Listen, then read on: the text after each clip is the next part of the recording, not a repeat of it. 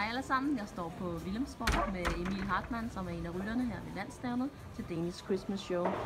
Anti-Doping Danmark de var på besøg her ved landsstævnet for at tjekke nogle udvalgte ryttere.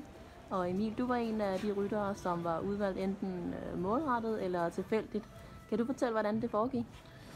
Det foregik sådan, at jeg kommer ud fra banen, og så kommer der en fyr hen til mig og siger, han var faktisk en mand, og siger til mig, hej, jeg kommer fra Anti-Doping Danmark, og spørger, om jeg vil gå med ham, og om jeg sørger for, at hesten den bliver skridtet af, og der er nogen, der tager den, så jeg kan gå med ham.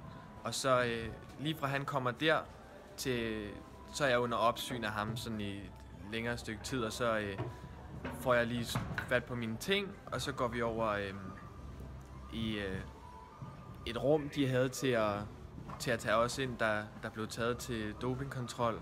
Og så skulle man, de var meget venlige, og så gav de en masse vand og en masse kaffe og en masse sodavand, så man kunne drikke en masse, så man kunne lægge en tidsprøve.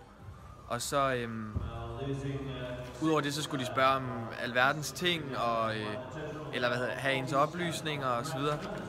Og så oplyste de en om nogle få rettigheder, man havde i forhold til, at man gerne må have en ledsager med, og hvis man har brug for lægehjælp, når man kommer ud fra banen, eller lige efter man har dyrket det, man skulle, så har man også rettighed til det. Og så skulle jeg ind på toilet med en lille kop, og det gik stille og roligt. Man har en med, som det kan godt være lidt ubehageligt, der står en og kigger sådan en lidt over skulderen, mens man skal stå og tisse, men det var stille og roligt. Han kiggede den vej. Og så,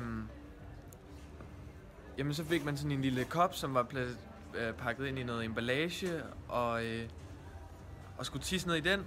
Og så skulle man fordele det i en A-prøve og en B-prøve, og så sender de prøver op til Oslo. Og forhåbentlig så får jeg ikke noget svar, fordi der burde ikke være noget som helst, der ikke skulle være i det tis. Og hvis der er noget, så tror jeg, at de sagde, at der kunne gå ind op til 8 uger, før man fik svar.